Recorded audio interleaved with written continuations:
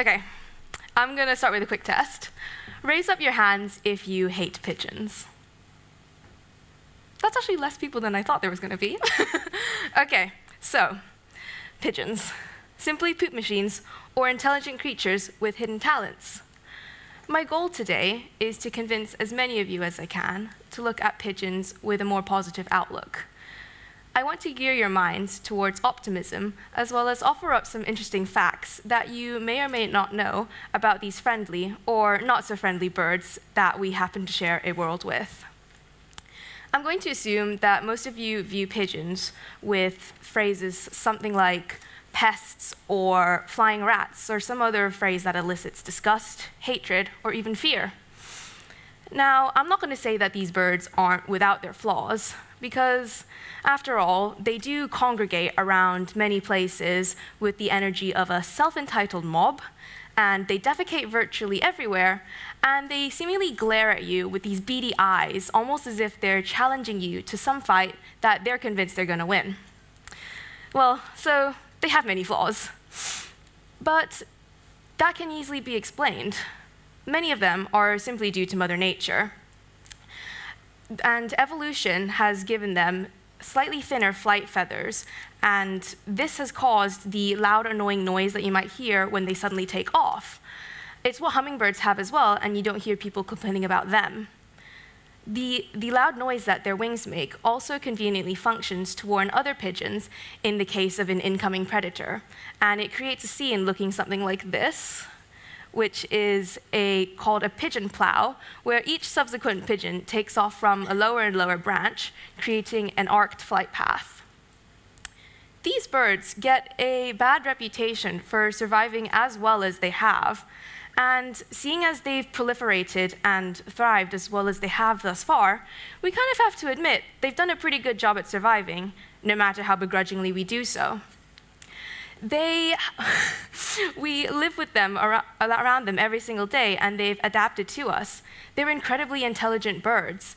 They've learned to survive off of our waste and use that as a source of food, and that's pretty resourceful of them.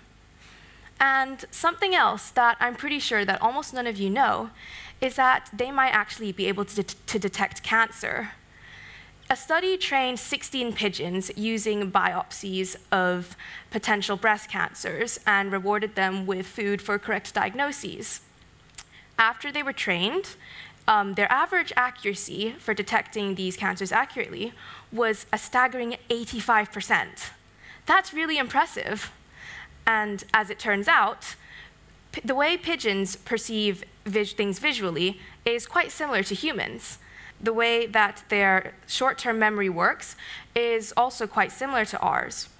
This sort of explains why they are able to recognize themselves in mirrors, which is something that most dogs cannot do. And pigeons are also able to recognize letters of the alphabet, among many other things. Does this make any of you guys feel any better about pigeons? Yes? No? Well, I'm going to clear up some other misconceptions and prejudices that are commonly associated with these birds. Number one, they are pests. True, they are classified as such. According to Maine.gov, the definition of a pest is any living creature that has a negative impact on humans, which we can all easily agree that they are. Other sources also concur that they are pests, and some of them even call them vermin. However, not all pigeons will act like pests, just like how not all humans are mean or nasty. There's a huge variety in species of pigeons, well over 300 of them, and we only really encounter the most common one, the feral pigeon, in our daily lives. There are other species, like the domestic pigeon, which are known for their calm cooing sounds and friendly demeanor, and these make for really adorable pets. It's not fair to lump these pigeons in with the feral ones just because they fall under the category of pigeons. These ones are often overshadowed by their rowdy city counterparts. Number two, they're poop corrodes. This is also true. Unfortunately, this is how they transmit disease, but there is a bright side. Said poop is actually known to be one of the best organic fertilizers after it gets composted. And this is incredible for the environment and shows potential for sustainable ventures into the future. And number 3, pigeons are spies. Yes and no. No, they are not robots sent by the government to spy on your everyday life and see what you're doing. But in World War I, they were equipped with cameras and sent into enemy territory in order to collect important intel and report it back. So in that case, yes, they were spies. But being a good messenger and a spy is not necessarily a bad thing. After all, carrier pigeons played an essential role in World War II, and 32 of them were awarded the Dickin Medal for Bravery, which is the animal equivalent for the Victoria Cross. Although that's less than what dogs earned, it's more than cats and horses combined. And that's a pretty impressive achievement in and of itself. You can look at pigeons in one of 2 ways. One, they are nasty, disgusting, and really annoying.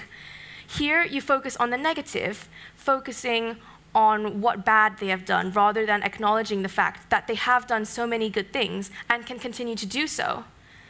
The fact that they can detect cancer is an amazing discovery that warrants far more appreciation and celebration than it gets garnered at present. These pigeons deserve far more respect than we give to them, and not only due to their intelligence, but due to what help they can give to us. We encounter them every single day in our daily lives, and there are other aspects of our lives too that we view with such negativity and pessimism, least of all these birds.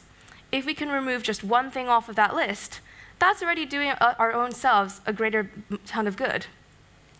So I want you all to take a step back and look at pigeons with a bit of perspective.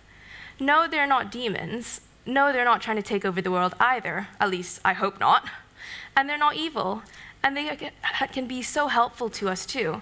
They make for good pets. They can also substitute for, they can also be a substitute for therapy dogs, and they can just be like wonderful creatures.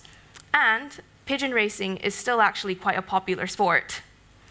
So, having said all of this, I hope that you all will be able to look at pigeons with a different perspective, a positive one that looks at them with optimism and hopes for a better future.